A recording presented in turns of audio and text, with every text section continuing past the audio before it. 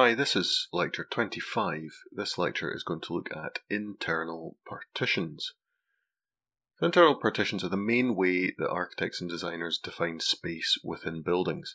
Partitions are usually simple framed or masonry elements, but the range of material employed is quite varied. You can build partitions out of quite a lot of different things.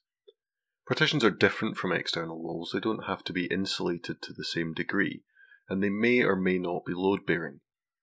So this lecture is going to look at the different types of partition you would find in a typical house. So partitions define the space within our houses and buildings. They're different from external walls. They don't have to protect us from weather, and we can categorize most partitions as either load-bearing or non-load-bearing.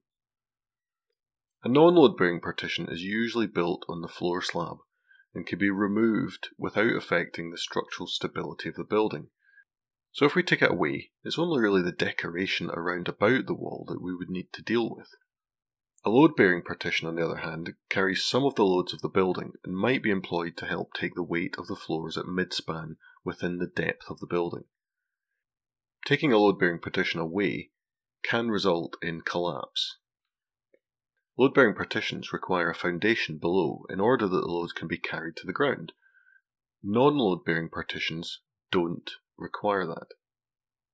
And as we saw in previous lectures, there are documents that guide our construction of acoustic partitions, and in this document, the example constructions and generic internal constructions, snappy title, we're going to look at how we might construct partitions to deal with acoustics.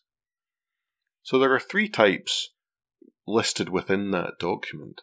Type 1 is timber or metal framing with 2 layers of gypsum board to either side.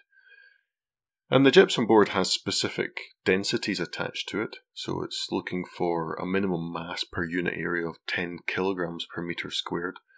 And as we're installing that onto the framing, we would want to stagger the joints so that there wasn't any of the joints in the boards lining up. Type 2 is similar. We have timber or metal framing, but this time we've only got one board to the outside of each face, plus we have some insulation internally. So we still need to get the dense board, so it's got a minimum mass per unit area of 10 kilograms per meter squared.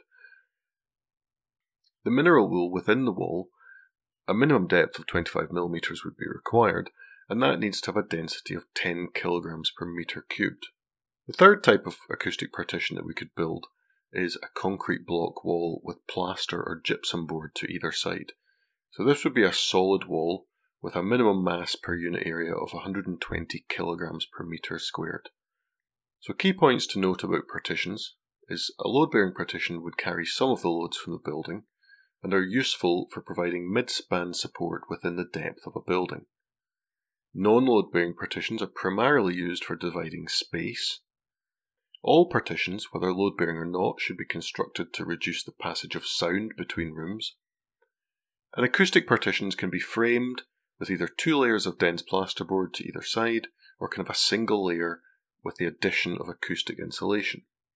An acoustic partition can also be formed using solid, dense blockwork with a plaster finish to each face. Okay, thank you very much for listening, and if you've got any questions, as always, please let me know.